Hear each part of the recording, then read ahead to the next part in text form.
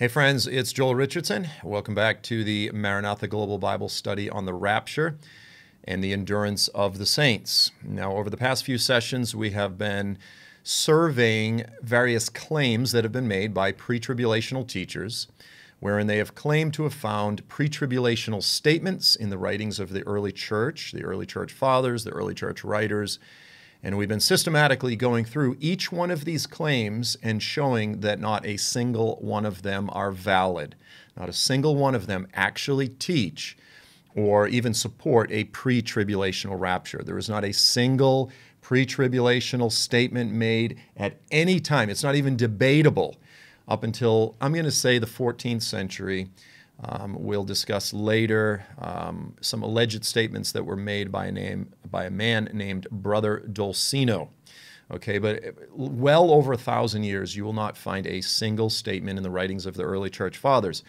As I have repeatedly said, that has not stopped many pre-tribulational teachers from making these false claims. And these false claims are circulating all over the internet and even in books, even in academic works. And so it's for this reason that we've taken the time to systematically go through each one of these claims and to debunk them. Now, we've actually gotten to the part in the series where we're going to critique 3 different books. Okay, so thus far we've been looking at the claims of 3 different teachers, Ken Johnson, Mike Golay, and Lee Brainerd. Now, to be clear, these guys they're teachers, okay? None of them are scholars, none of them are academics.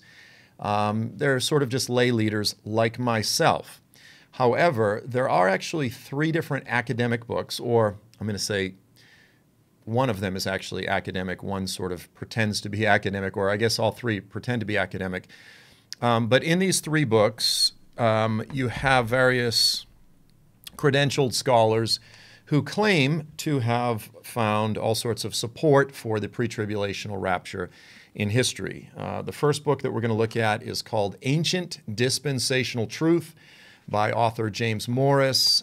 This is the least academic of all of the books, and we're going to spend the least amount of time on that. The next one that we're going to look at is called Dispensationalism Before Darby by William C. Watson. We're going to spend quite a bit of time surveying, reviewing, and critiquing, and quite frankly, debunking many of the claims that Mr. Watson makes. And then finally, we're going to look at a new book which literally just was released this week. I just got this week, and it's called Discovering Dispensationalism. And this book is comprised, what it is essentially is each chapter has a different contributor. Okay, so you've got all sorts of different contributing academics, and overall, the pre-tribulational rapture plays a relatively smaller role in the overall book, but unfortunately, the portion wherein the pre-tribulational rapture is focused on is written, again, by William C. Watson, the author of Dispensationalism Before Darby, which, as we'll see, his work is saturated with errors, with historical errors, with category errors, and even at times, quite frankly, flat-out deception, dishonest quote citation and editing of different quotes and this sort of thing, which we'll see. Now, all that said, before we jump in, because I know my audience, because I know many of you, you're not academics, you're not reading theological books and literature all the time, you just, and that's not a put down. I'm an average Christian. I just have a weird fascination with theology. So understanding my audience, before I jump into the critique of these books, I thought it was necessary, and actually I think it's going to be super helpful, to do a simple overview to help people understand what in the world is dispensationalism. Oftentimes throughout this series, you've heard me mention dispensationalism because the term pre-tribulational dispensationalism is a term that's very commonly used. It's a system of theology that's very commonly embraced in very large segments of the church. And in order to understand the problem with the pre-tribulational rapture, we have to understand dispensationalism. What is it, and why do I have such a problem with it? Okay, so hopefully in this session, again, for those of you who are not, ridiculous theology nerds, we can present sort of an overview of different end-time perspectives or different eschatological perspectives, and everyone can understand this, that we can present it in a very simplified way. So I'm calling this particular session, What is Dispensationalism and Why It Must Die? That's a pretty strong statement. It sounds very adversarial and hostile, and I want to assure you it's not. I'm actually fairly close to being a dispensationalist myself, very close to being a progressive dispensationalist, and I think even those who are progressive dispensationalists, or at least some, would say, no, Joel, you are a dispensationalist. But the reality is I have always said, no, I'm not a dispensationalist. Rather, I hold to what's called historical premillennialism, or sometimes you'll hear me say apostolic premillennialism. Okay, so you go, well, what's the difference? Okay, again, these are all big terms that, as soon as you start using these terms, you lose most people. So we're going to start at the beginning, and we're going to essentially survey church history to understand the different primary views concerning the last days that have been embraced by the church. And before I begin, I want to be very clear, this is a drastic oversimplification of these issues. We could we could do a whole 10-session class just on this, but I'm trying to simplify it and reduce it down to one session. So what is dispensationalism and why it must die? Okay, so first of all, we're going to begin with a chart here. At the top, you can see I just have the term Jewish apocalyptic. Now, what do I mean by that? Jewish apocalyptic is a very simplified term to express a particular view of history. It's not just a view of the past, it's also a view of the future. And this is the view this term, by the way, is often used by scholars, by academics. They refer to this worldview as Jewish apocalyptic. And in the most simplified form, Jewish apocalyptic, again, rooted in the scriptures, rooted primarily in the Old and New Testaments, it views all of the history and the future as broken up into two periods. Very simple. Okay, so as you can see, you've got this chart. You have this age. That's the age that we're in. And then there is a specific day the Bible refers to called the Day of the Lord. Now, sometimes the Day of the Lord is described as a single day. Other times it's a period. Other times it's a fairly broad period. But the Day of the Lord is the defining line between this age and then what's called the age to come.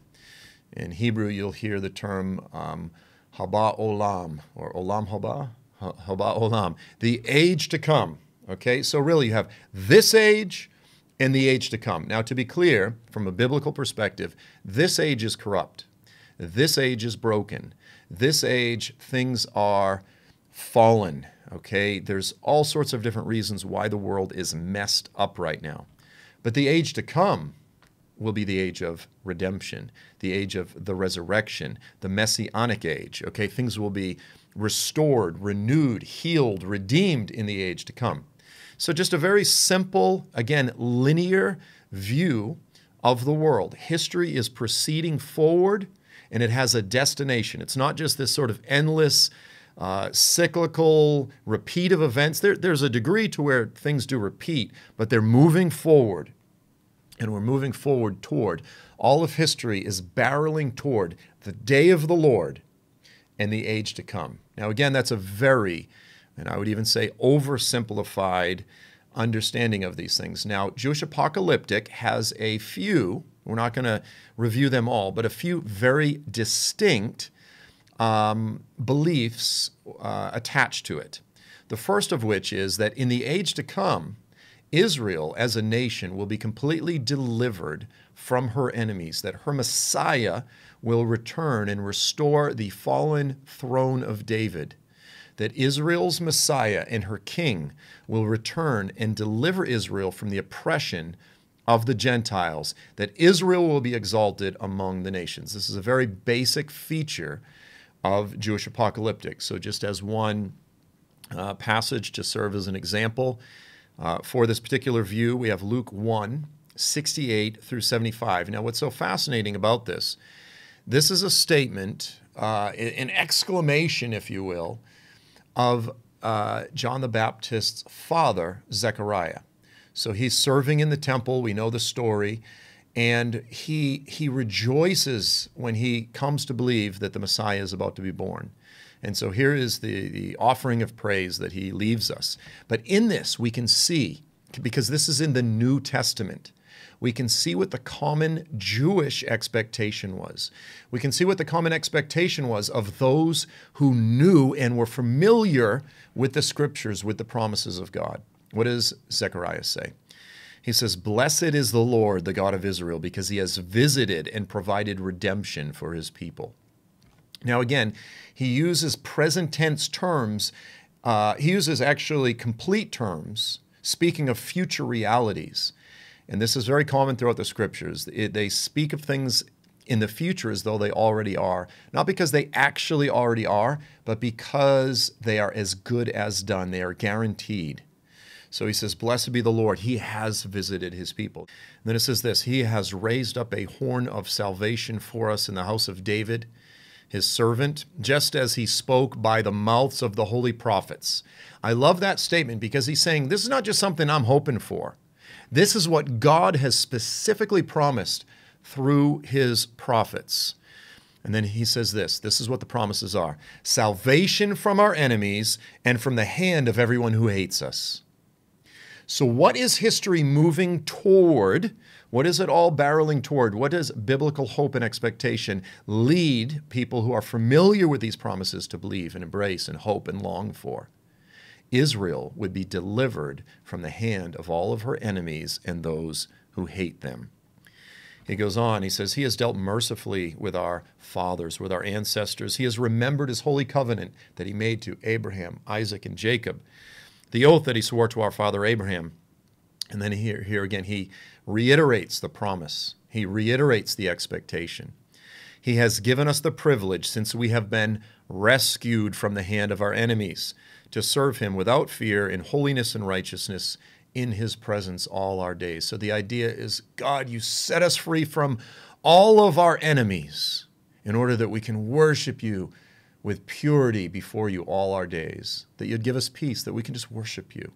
So that is Jewish expectation articulated by the father of John the Baptist. So here I've got another chart, and it's no different than the first chart, except I've put in a little graphic there where you can see that the age to come is the age of the renewal of the kingdom of David. It's the renewal of the Jewish kingdom. It's the renewal of what Christians, we refer to it as the Messianic age. Okay, so this is, again, just sort of a simple overview of a Jewish apocalyptic framework. We want to interrupt the Maranatha Global Bible Study for 1 minute to say this. Our primary burden as an organization is not teaching the Bible to people who have the Bible. Our primary burden as a spiritual family is to declare the name among those who've never heard the name. Romans 15 is our driving passion as an organization to not build on another man's foundation and to lay foundations where there are none. If this is something that resonates with you, if you care about the Great Commission, if you care about the Maranatha message taking root where it's never been declared before, I want to ask you to consider becoming a financial supporter of FAI Studios at a monthly level. We're doing this thing until the sky splits, and we're committed to laboring on frontier fields where there are no foundations and where there are no workers. And this is a very costly task, and we need your help if you care about this. So if you do, click on the link below or go to faistudios.org, or you can give through the FAI app as well, safely and securely. Thanks for watching this, guys. Now back to the teaching. Now here's another statement in Isaiah 66. When God comes from heaven, he would come in blazing fire to execute vengeance against Israel's enemies. The Lord says, "So I will comfort you. The day is coming when I will comfort you, and you will be comforted in Jerusalem." That Jerusalem is a term which embodies the future comfort that God will bring when he delivers Israel from her enemies. And of course, the king and the Messiah will actually be present in Jerusalem. He says, "And then you will see and you will rejoice. You will flourish like the grass. Then the Lord's power will be revealed to his servants. On the other hand, he will show wrath against his enemies Behold, look, the Lord will come with fire. Heaven opens, and the Lord comes in blazing fire, according to the biblical narrative. His chariots are like the whirlwind. He's coming for what? To execute his anger with fury, his rebuke with flames of fire. For the Lord will execute judgment on all humanity with his fiery sword, and those who are slain by the Lord will be many. So he's coming back to judge the wicked and to reward and save and deliver his people. Okay, these are basic elements and expectations of Jewish apocalyptic literature. And this is very important. Well, I say Jewish apocalyptic worldview, which is also often articulated in Jewish apocalyptic literature. This is very helpful when we survey different Christian views of the end times, and we see that many people don't believe this. They go, oh, that's all allegorical, or that was all spiritually fulfilled in 70 AD, or this type of thing. No, the scriptures are clear. He will literally come back from heaven in blazing fire and literally judge the nations and deliver Israel from the hand of her enemies. And so here's another chart. Very simple. The Lord, at the day of the Lord, God will come from heaven in fire and then establish the kingdom of God on the earth. Now, to use another term, I'm going to use the term premillennialism. Now, premillennialism, what is premillennialism? Premillennialism is simply Jewish apocalyptic framework applied to a Christian understanding. So what's the difference between a Christian and a Jew, or at least what should be the difference? Well, Christians believe the Messiah is Jesus of Nazareth. They believe that Yeshua, the son of Joseph and Mary from Nazareth, okay, that he is the Messiah. So looking at this chart, it's no different than Jewish apocalyptic. It's just that we believe that during this age, Jesus has come, the first coming, the incarnation, and he ascended into heaven. And he is coming back at the day of the Lord as Yahweh God Almighty, okay, in blazing fire, that all of the Old Testament promises about God coming from heaven in fire, the New Testament recognizes that that's actually Jesus, the Messiah, who will come back. And then, of course, the age to come, it's broken up between two different periods. One, the first period is called the millennium. And then after 1,000 years of Jesus literally ruling and reigning on the earth, things transition into what Christians often refer to as the new heavens and the new earth, or the eternal state. And that really, in many ways, it's even better than the millennium, but it's very similar to the millennium. And that's when things are absolutely made perfect. So this is the chart, if you will, of premillennialism. Premillennialism is simply Christian, Jewish apocalyptic perspective on human history. Now, what does the word premillennialism mean? It's very simple. It means that Jesus will return before the millennium, previous to the millennium. Okay, so you have this age, the day of the Lord, and then you have the millennium. Jesus will return before the millennial reign of Jesus, the Messiah and the King of Israel. Okay, the millennium is literal. Jesus comes back previous to, before it. That's pre-millennialism. Very simple. Now, to be clear, most of the earliest of the early church fathers, the early church after the apostles, of course, were Jewish. They believed and taught and expressed Jewish apocalypticism, which is, again, Christian premillennialism, all right? However, those that came after the apostles, all of the earliest of the early church writers, they were also overwhelmingly premillennialists. Okay, they believed in a literal future 1,000-year reign of Jesus on the earth. And you have many examples of premillennialism throughout history, but again, it was the dominant view of the earliest of the early church. And these include different early church writers such as Papias, Justin Martyr, Irenaeus, Hippolytus, Tertullian, Lactantius, Victorinus, okay, some of the Latin writers that came a few hundred years later. And so then I've got a chart here, and I find this chart to be very helpful. So it starts in the 1st century. It goes all the way up to our time, to the 21st century. We're just at the beginning of the 21st century. And as you can see, for the first 300 years plus of the early church, the dominant eschatology, the dominant view concerning the future, the dominant view concerning the return of Jesus, the dominant view concerning the last days was what's called historical or historic premillennialism. And the word historic is simply used to say that's what the earliest of the early church fathers believed. Very simple.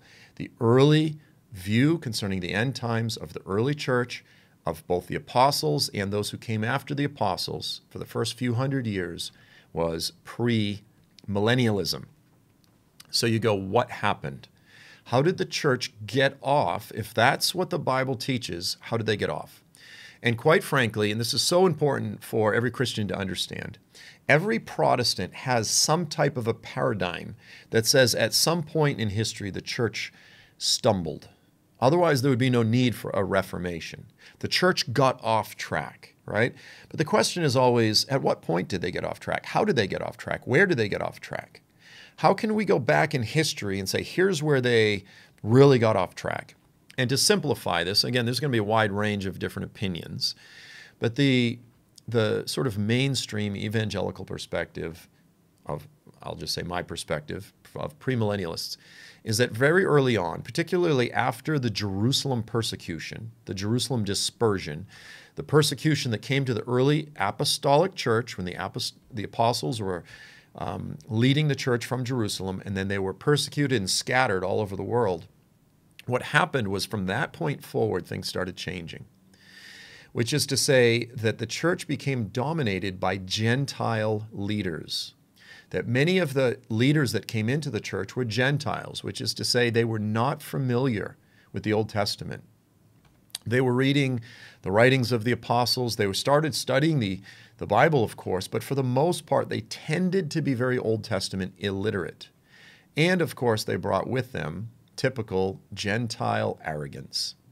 They have it all figured out. They understand everything, and they just kind of begin to essentially embrace Jewish views and add it to their own pagan worldviews, which were often very much influenced by the Greek philosophical worldview, which is quite different than the Hebrew or biblical worldview. Okay, so as the Gentiles came in, they started, quite frankly, leaving behind many of the biblical or Jewish elements of the faith. Okay, so the view that the church, this sort of new body of believers, has replaced Israel, i.e. replacement theology, that God is done with Israel. He's now moved on to a new people. This began to be taught very early on. And if you've never done a real thorough study of this, in my book, When a Jew Rules the World, I have 2 chapters in which I survey the creeping replacement theology or supersessionism, and I go through and I show how it crept in very early, and I show how this particular belief led to a long history of Christians mistreating the Jewish people, sometimes in horrific, horrific ways, ultimately even leading up to and preparing the way for the Holocaust itself. And it's a part of history that every Christian should be aware of. So my book, When a Jew Rules the World, which is, by the way, free on both the FAI website as well as my own website, joelstrumpet.com. So they taught that Israel was rejected, whereas the church is now the recipient of God's favor and blessings. Okay, so replacement theology started creeping in early. Well, how did that affect their perspective concerning the last days? Well, beyond replacement theology creeping in, many of the early church writers began to become very influential were the church fathers who were from Alexandria.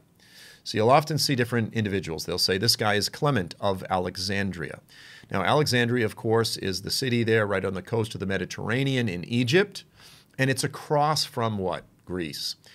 And it was a hot spot of Greek philosophical education. So many people would go there to Alexandria to study Greek philosophy. Okay, so you had many of the early church leaders who became Christians, but they retained and they maintained a lot of that Greek philosophy. Now, Greek philosophy and Gnosticism and these different type of things, Platonism, there's a range of different views here. Okay, so I don't want to oversimplify it, but I will attempt to simplify it and say this. Greek philosophy essentially views you have the heavens above, which Greek philosophy views the heavens as spiritual or immaterial. In other words, people who live there are like spirits or ghosts, right? You can put your hand right through them. There's no substance, there's no physicality to them. And then down below you have the earth.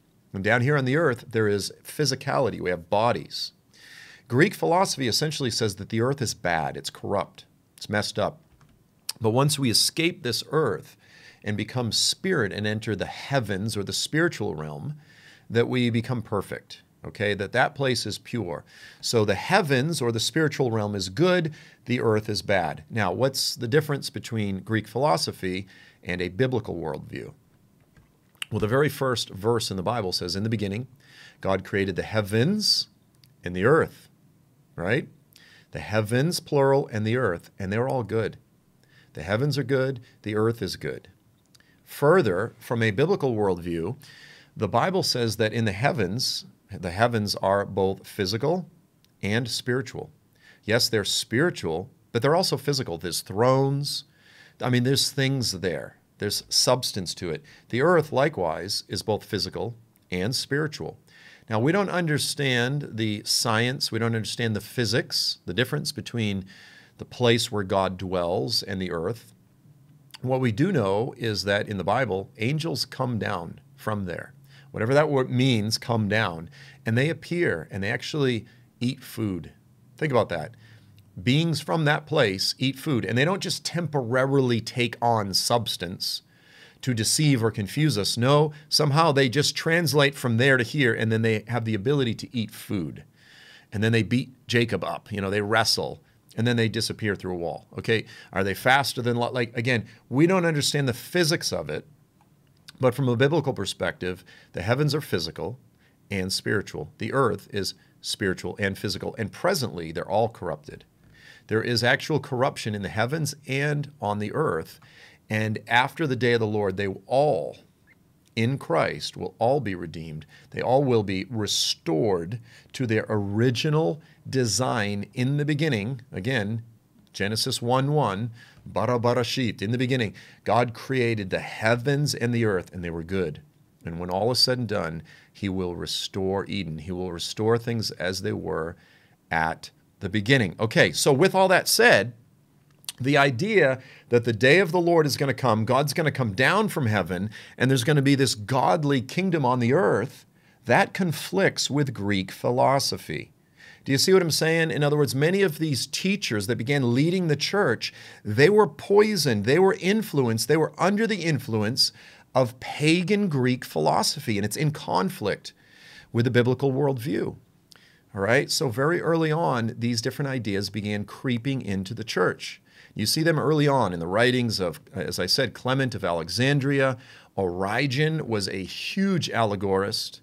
He hardly ever takes things literally in the Bible because it conflicts with his Greek-influenced worldview. And then ultimately under Augustine, from that point forward, he was such a looming figure in the church with such influence. From that point forward, the church left behind premillennialism. I don't say they completely left it behind, but for the most part, those who believed not in a literal millennium, not in a literal physical reign of the Messiah on the earth, they started embracing a spiritual millennium or an allegorical millennium, and this is what we refer to as amillennialism, or for our British friends, amillennialism. Okay, so here's another chart. Very simple. It's amillennialism, amillennialism. And the difference between amillennialism and premillennialism is that they teach that we are essentially in the millennium now. It's a spiritual millennium. In fact, the millennium isn't even real. There is no 1,000-year time. That's just sort of a spiritual or allegorical millennium. And so in some ways, you could say the kingdom of God is now. And then Jesus will return at some time in the future, and we will simply enter the eternal state. There is no future millennium. And by the way, or the A, simply means no. Okay, it means no millennium. There is no literal millennium. Rather, we are in the spiritual millennium now. Now, here's the next chart. where you can see from the time of Augustine forward, again, well over 300 years into the history of the church. From that point forward, amillennialism became the dominant worldview, or the dominant view of the future, the dominant view of history as it's unfolding, and the dominant eschatology of the church. So this is profound. This is 11, 12, 1,300 years. Amillennialism was the dominant eschatology of the church. Now, you get up to the 1500s, okay? You get up to the 16th century, and we have the Reformation. We all know the story, Martin Luther, everything that has come from that time or since that time.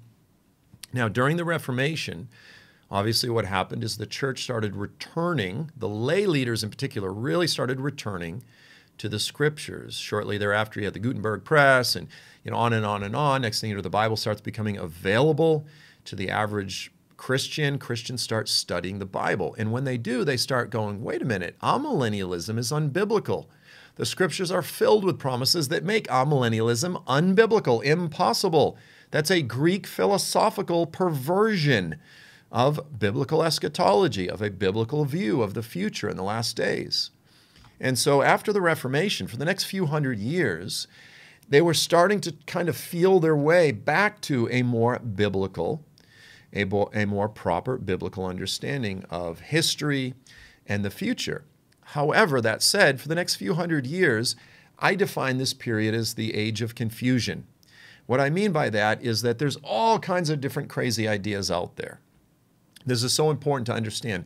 They were getting closer, and you have individuals that, as they were leaving behind amillennialism and such a long history of it, starting to return to something more biblical, they started embracing different views such as post-millennialism, or sometimes some strange hybrid combinations of different views, okay? So that for the next few hundred years, you have essentially the age of confusion. Now, here's a chart, by the way, if you don't know what post-millennialism is. Postmillennialism is actually very, very similar to amillennialism, except essentially what they believe is that from the time of the ascension, from the time that Jesus ascended to heaven, until the time that he actually comes back, the church started out in persecution, but it's our job as the church, it's our job as individuals to Christianize the world and for us to establish this golden Christian age throughout the world, which is itself essentially the millennium. Our job is to establish a Christian world throughout all of the nations. And so I've got this sort of blue line here in the chart. The idea is that we started out in persecution, but we are moving on toward triumph. We are moving on toward victory. We are moving on toward conquering the world for Jesus. It is a victorious eschatology. It is a triumphalistic eschatology. It is an eschatology in which the cross is no longer something to be embraced. It is no longer an instrument of torture for us as individuals to carry. Rather, it is something that Jesus did for us. It is a vending machine whereby we may access all of these various blessings and implement them in order to conquer the world. Okay, so from the time of Constantine, when he allegedly had this vision where he saw up in heaven the sign of the cross, and he heard, allegedly, this statement that says, "By this sign do conquer." And then he went and he put it on the shields of his Christian armies as they marched into battle to slay and conquer and subdue the pagans. From that point forward, Constantine had a very post-millennial perspective, an idea that we could force Christianity onto the inhabitants of the world. And then, of course, Jesus will return and will enter into the eternal state. So the idea is that we establish the millennial reign, and then after that, Jesus returns, post or after the millennium. So that's called post-millennialism. Again, it's really just a glitzed up version of amillennialism. You know, as they say, you can put lipstick on a pig, but it's still a pig. Okay, post-millennialism is basically mitigated. It's an attempt to clean up some of the problems with amillennialism. It's still profoundly unbiblical. Hey folks, thanks for watching the Maranatha Global Bible Studies. We pray that these resources encourage you. It has been a value to us from the beginning of FAI to produce quality media to resource the global body and give it away for free and free forever. Now that said, if you want to join us in reaching those who do not have the gospel, we invite you to jump in on our $5 a month giving campaign. Literally skip a coffee and you can change the face of the Middle East in the 1040 window. Head to faistudios.org where you can give safely and securely. Maranatha. So again, here's a chart of church history. The earliest eschatology of the earliest believers closest to the apostles was premillennialism. After the influence of pagan Greek philosophy from the Alexandrian school, from the more Gnostic influence school from the time of Augustine forward, for the next 13 plus hundred years, amillennialism was dominant. And then after the Reformation in the 16th century, for the next few hundred years, is a period where you have various reformers that began embracing postmillennialism. Some of them remained amillennialist, and then some started embracing elements of premillennialism. But again, I want to be clear, the period of the Reformation is the period of confusion. It's chaos. It's very similar to today. You know, if you were to say, what do Christians believe about the end times? And you go, well, let me just buy 50 books on Amazon and try to let you know. Let me go on Amazon and watch 50 videos and I'll let you know. And you come away and go, there's an awful lot of different views, and some of them are crazy. Some of them have some commonalities. Some of them are out to lunch. Okay, that was the era of that I've got here in red, again, during the years that followed the Reformation. It was fairly chaotic. But again, they were moving gradually moving more toward a proper biblical Jewish apocalyptic framework, or, as I said, historic premillennialism. Then you had, in the 1830s, something, I'm going to say actually miraculous happened. So in the UK, it was actually in Ireland, you had the birth of a movement called the Plymouth Brethren movement. And I'm not going to get into the whole history of it. It's really quite fascinating. But it was championed, spearheaded by a man named John Nelson Darby. Darby was, by all accounts, a very charismatic, very engaging, brilliant individual. Okay, and he came out of the Anglican Church, and he believed that the Anglican Church was completely corrupt, and the real evidence of being devout, being a true believer, is that you come out of the churches. He was trying to get people to gather together in more of a, I'll say, a decentralized, sort of almost home group type of movement. And he also was very good with conferences. He traveled all over Europe, all over the United States, and he had all kinds of conferences. And he would use these conferences to win people over to his particular view. Now, John Nelson Darby is the first guy who articulated a system of theology. Now, when I say system, that means it's a series of different beliefs which are all interconnected, and together, all of these beliefs together form what's called dispensationalism. Darby was the primary articulator. He was the foundational teacher and the first teacher of dispensationalism. Now again, this is a very specific term that we're going to unpack. But today, to think about this, today, after this movement, that's the spark that started in the 1830s, roughly half of the church today, I'm just loosely guessing, would call themselves dispensationalists. They would fall into the dispensationalist camp, or they would come under the dispensationalist umbrella. Now, here's what's interesting. Dispensationalism is one of the foundational tenets, one of the elements of belief in dispensationalism is premillennialism. So as much as I disagree, as we'll see, with some elements of dispensationalism, it is, and it does represent a recovery of many apostolic truths. It is a return to historic premillennialism, but it has some of its own unique beliefs as well. So again, now here's another chart which sort of gives us a good overview of all of church history. We begin at the beginning. For the first few hundred years, the earliest of the early church writers were primarily dominated by premillennialism. Then you had creeping amillennialism came in. It dominated the church for well over 1,000 years. Then you had a few hundred years of confusion. You had a lot of postmillennialists coming out of the Reformation. And then from about 200 years ago on, under the influence of John Nelson Darby and many, many others, you have the rise of dispensationalism, and you have a return among many to the historical view, to the early view, to the Jewish view, to the biblical view, which is premillennialism, or again, historical premillennialism. Now, here's a chart of dispensationalism. Now, to be clear, dispensationalism is premillennialism, but the difference is, and one of the primary hallmarks, one of the primary distinctive beliefs within dispensationalism that makes it different than historical premillennialism is the belief in a pre-tribulational rapture. So here you can see that you have the ascension of Jesus over on the left of the chart. And then you have the idea that the church goes up and meets Jesus as he comes halfway down, meets the church in the clouds, and then he does a U-turn, or as we say in Boston, he bangs a Yui. He bounces back up like a boomerang back up to heaven, and we go with him and stay there for 7 years. And then 7 years later, he comes back, and then he establishes the millennial kingdom, the millennial reign of the Messiah, etc. So you can see here it's a slight variation on historical premillennialism because it includes the pre-tribulational rapture. Now, we're not going to get into all of the reasons just yet for the pre-tribulational rapture, but it's very important for us just to see it. Now, what is dispensationalism?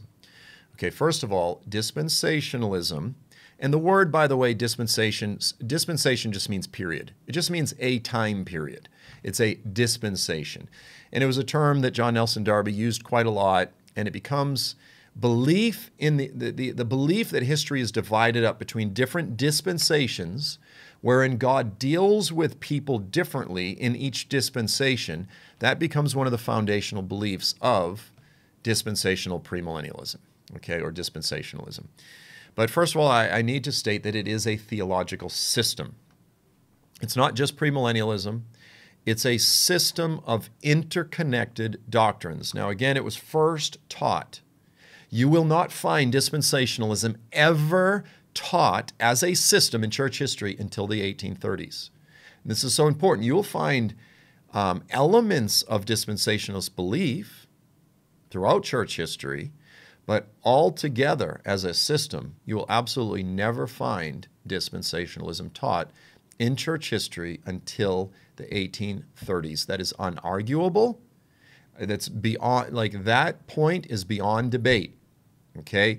Like, this would be like trying to say, no, Islam existed for thousands of years before Muhammad. Or the Jehovah's Witnesses, Watchtower theology, it existed long before Charles Taze Russell and the Jehovah's Witnesses. No, Charles Taze Russell is the one that articulated and created Watchtower theology. Yes, you can find various elements of Watchtower or Jehovah's Witness theology in church history. For example, Jehovah's Witnesses are Arians. They don't believe that Jesus is God. They believe he's just a man, that he's sort of an exalted prophet. Well, you can find abundant Arianism, which is a heresy, throughout church history, but that doesn't mean that Watchtower theology is ancient, because Watchtower theology, yes, it draws from different ideas that we do find in church history, but then it adds a bunch of its own unique, distinct ideas. Dispensationalism is no different. It's no different. Muslims always claim that Islam is the foundational, ancient, primordial religion. They'll say Jesus was a Muslim, Moses was a Muslim, all of the Old Testament saints or prophets were Muslims, they'll say. And they'll say Islam, for what it is worth, is basically monotheism. And I go, yeah, you can find monotheism long before Muhammad, but what Muhammad brought was very specific. It had very unique doctrines, distinct doctrines. It's not just monotheism, it's Islam. Islam never existed before Muhammad. Muhammad is the founder of Islam. John Nelson Darby is the founder of dispensationalism. That point is unarguable. Any attempt to say dispensationalism came before Darby is anachronistic. It's basically the same as trying to say Watchtower, the Jehovah's Witness theology existed long before before the Jehovah's Witnesses. It's nonsensical, okay? None of them had a time machine. So since the time of John Nelson Darby, dispensationalism has taken various forms, and it's gone through a lot of evolution, okay? So today, well, of course, these guys have passed on, but today leading theologians like Charles Ryrie or John Feinberg, and today another excellent scholar is a guy named Michael Vlach. He's a fantastic author, great teacher, just all around pleasant guy, and he's a progressive dispensationalist. They define dispensationalism similarly, but they actually have different definitions. Now, as just a super simple overview of some of the different kinds of dispensationalism, first you had Darby, and then he had his assistant Cyrus Scofield, C.I. Scofield, the author of the Scofield Reference Bible. These were the two primary founders, if you will, of dispensationalism, and then later you had a guy named Louis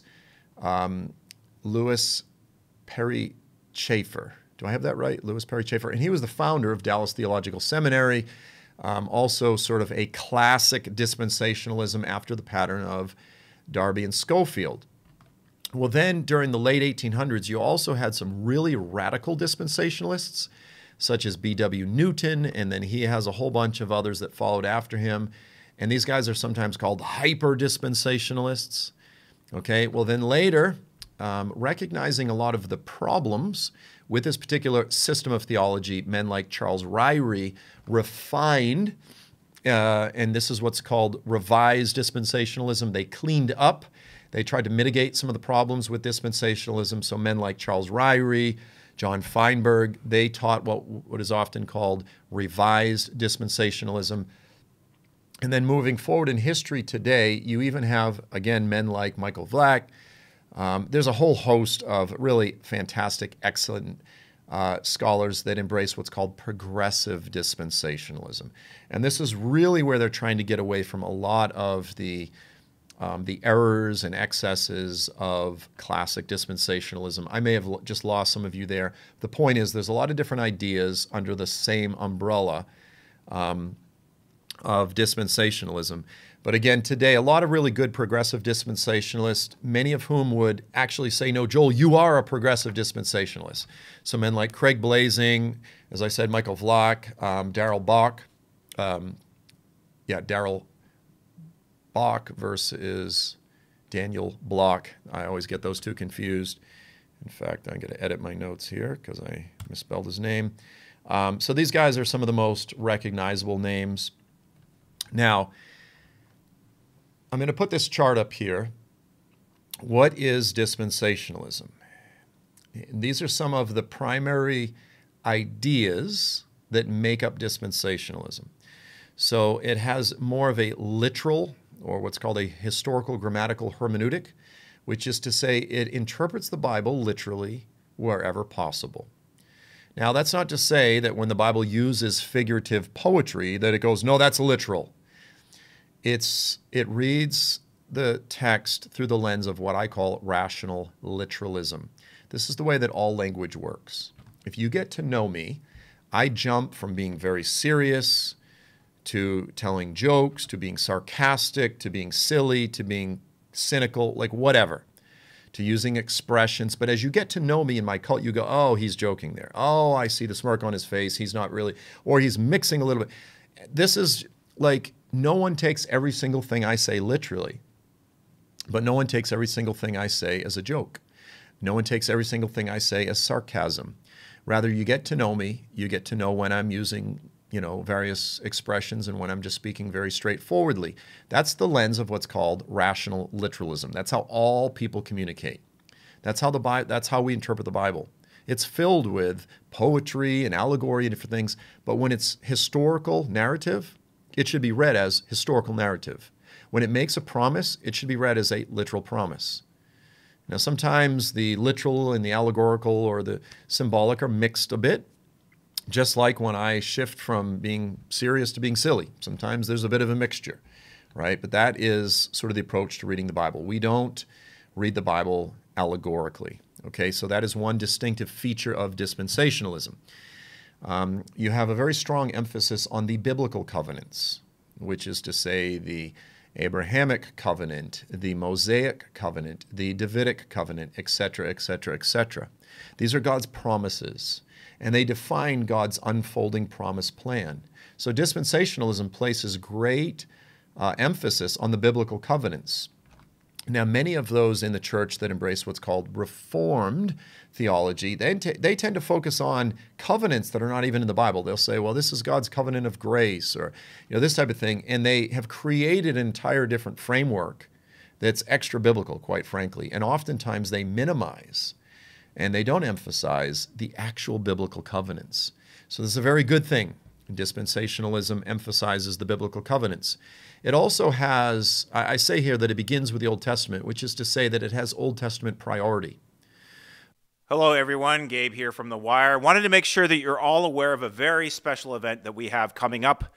In less than 2 months, FAI will be hosting the Maranatha End Time Summit in Dallas, Texas. That will be 3 days of amazing speakers, good times, good food, great fellowship, and lots of wonderful things for everyone to do. Bring the kids, bring the family, bring the dog, bring your appetite for God's Word and for some good Texas barbecue. Love you all. Maranatha. Okay, this is very simple, and I've made this point 1,000 times. I used to build houses. When we built houses, we had the foundation poured first. Then we built the floor, then we built the walls, and then we put the roof on last. We didn't build the roof first, okay? Many Christians today, they have a New Testament priority. They begin with the New Testament, and then they use the New Testament to sort of reverse engineer their understanding and interpretation of the Old Testament. That's not how you do it. You begin with the foundation. You begin with Genesis. You begin with the Torah. You begin with the books of Moses. Then you move forward. The prophets are primarily calling Israel to pay attention to Moses, to be faithful to the writings, the revelation of God in the 5 books of Moses, in the Pentateuch, right? And then comes the New Testament. The apostles, Jesus, John the Baptist, right? These guys are simply reading and studying and building upon what the prophets have already said. And Moses, of course, being the greatest, according to the scriptures, of all of the prophets. Okay, so this is kind of the way the Bible was revealed. This is the way we understand the Bible. The New Testament does not cause us to radically reinterpret the Old Testament. No matter what N.T. Wright says, the New Testament does not abrogate, undermine, or reimagine the Old Testament. It does not change. God does not change His words. It expands, it opens up, it gives further insight and understanding at times. Jesus does rebuke and abrogate popular misinterpretations of the Old Testament, but never does the New Testament override, undo, replace, or supersede the Old Testament. So dispensationalism has an Old Testament priority. That's how it interprets the Bible. And I agree with that. That's wonderful. And then dispensationalism, as I said, it has this very strong belief that history is divided up between different periods or dispensations. And for what it's worth, I basically agree with that. Now, different dispensationalists have different views. Some have 7 different dispensations or periods. Others say, no, there's only 3 or 4. Like, there's quite a range of different views, but they all basically believe that there are different periods of history. The millennium, for example, that would be a new era, a new dispensation. I don't really have any problem at all with the idea that history is broken up into different periods, before the flood, after the flood, before the law, after the law, before the first coming, after the first coming, this type of thing. Then you have the 3 unique, distinct doctrines of dispensationalism.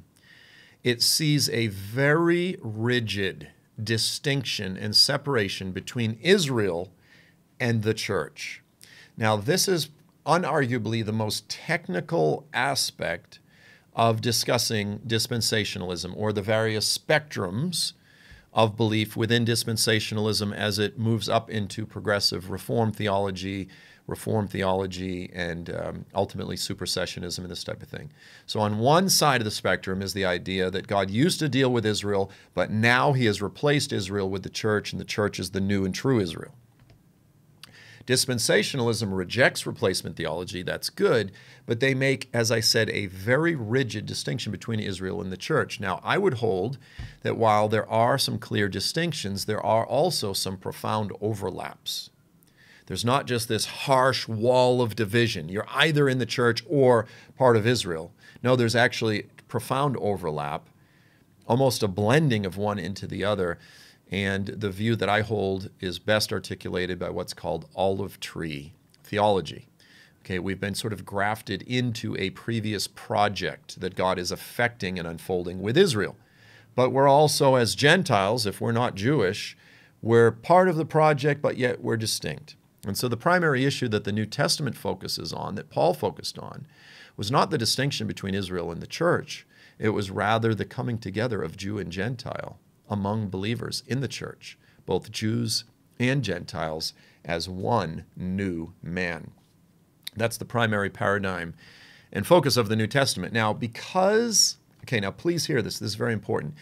Because dispensationalists believe there is such a strong, clear difference. There are promises made to Israel that are not made to the church, etc. Dispensationalists all believe, please hear me on this, that the New Testament is divided up between portions that are for the Jews and portions that are for the church. In fact, dispensationalists teach that the Gospels are all for Israel because they came before the church, that Jesus was teaching the Jews. Okay? And then there are portions of Paul's letters and so on and so forth that are for the church. So you'll always hear dispensationalists say, you go, Matthew 24 says the rapture happens after the tribulation. They go, that's not for the church, that's for Israel. You go, so none of these warnings, none of these exhortations are for us? No, that's not for us. That doesn't apply to us. It says, he will gather together his elect. Yeah, that's Israel, that's not us. And you go, wow, this is a weird doctrine. And quite frankly, it is very similar to Jehovah's Witnesses. Jehovah's Witnesses actually do the same thing. They break up the New Testament. They say some sections are just for the 144,000, this unique special group, and then the rest of the scriptures or other portions are for the great multitude. So they divide the New Testament up between sections that are for the what they call the anointed class, and then the rest of the New Testament is for the great multitude. Okay, it's very cultic. Dispensationalism, which interestingly came out of the same century, out of this same period of incredibly apocalyptic American history. You also had the Millerites, the Seventh-day Adventists, the Mormons. They all came out of this period. Dispensationalism has, quite frankly, a very cultic way of interpreting the New Testament, where large sections of it don't apply to us. They're not for us. Now, within dispensationalism, you have different groups. You have one group that's called mid-acts. So these guys believe that, okay, so classic dispensationalists believe that the church was birthed at Pentecost. And they go, so anything before Pentecost is for Israel. Anything written after Pentecost, that's for the church. That's how you should rightly divide the New Testament. That's what they say, rightly divide the scriptures. Some's for us, some's not for us. Then you have the mid-acts guys, and these guys will say, well, some of Paul's letters are not for us because they were written before the church began, all right? And then others, after a certain point, they are for us. Then you even have E.W. Bullinger, and these are the hyper-dispensationalists. They say the church technically wasn't formed until after Acts 28. They literally will say that most of the New Testament is not for the church. I mean, it's like you go, I've never heard this. You go, trust me, they're out there. There are people that believe this, and many of them are very widely known teachers. It's very, very cultic. It's a very weird, cultic way of interpreting the New Testament. And it robs the church, quite frankly, of massive portions of the Bible and saying, well, that's not for me. I don't need to worry about that. I don't need to pay attention to that because it's not for me. It's a very dangerous perspective. And then as a result of this drastic difference between Israel and the church, dispensationalism also teaches the pre-tribulational rapture of the church. Now, this is very important. The pre-tribulational rapture is nowhere explicitly, clearly taught in any verse in the Bible. But dispensationalists say, but it's inferred. And you go, how is it inferred? They go, well, you have to understand dispensationalism. You have to understand that God in one dispensation was dealing with Israel. But now in the last days, he's dealing with the mystery of the church, the age of grace.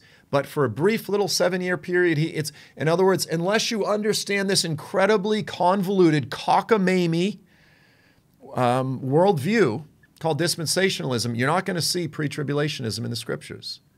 And in order to remove the church from the picture, because dispensationalists teach that God only deals one way with one people at any given time, and then there's a different dispensation, because they say the Lord is returning to deal with Israel in the last 7 years, he has to remove the church.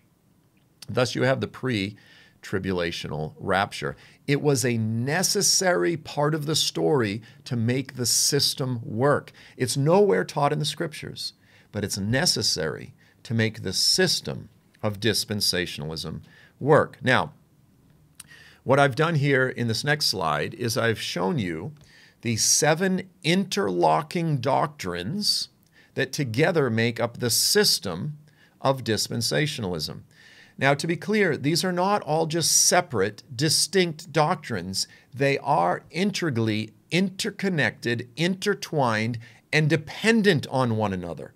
One idea logically leads to the next. They're all connected. And this is why I make it so clear. Dispensationalism is a system. Okay? Now, let's go ahead and just define the difference between dispensational premillennialism and historical premillennialism. What's the difference? Historical premillennialism is way, way, way older than Darbyism. As we've already seen, it is the view of the apostles and the earliest of the early Christians, undeniably, unarguably. Historical premillennialism also, it shares many of the commonalities with dispensationalism, but it rejects the last 3 distinct doctrines that I highlighted. It rejects the doctrines which make dispensationalism unique and different from early premillennialism or simple premillennialism. Historical premillennialism rejects the overly rigid separation between Israel and the church. It rejects this idea of dividing the New Testament up into sections for the church and sections for Israel. And it rejects the pre-tribulational rapture. So I've got another slide here, which is to say dispensationalism believes all 7 of these ideas, but the 3 that make dispensationalism distinct are, as I said, the overly rigid separation between Israel and the church, the idea that the New Testament should be broken up into different sections, and the pre-tribulational rapture. So what I'm saying, and the purpose of this whole session, is to say, guys, why do people like Darrell Buck, Michael Vlack, Craig Blazing, why do they say they are progressive dispensationalists? Why don't they simply call themselves historical premillennialists? Why maintain the baggage, the insanity, the errors, the very cultic doctrines that were taught by Darby, when we can say, let's just go back to the teachings of those that lived closest to the apostles? And yes, there are elements that have been refined.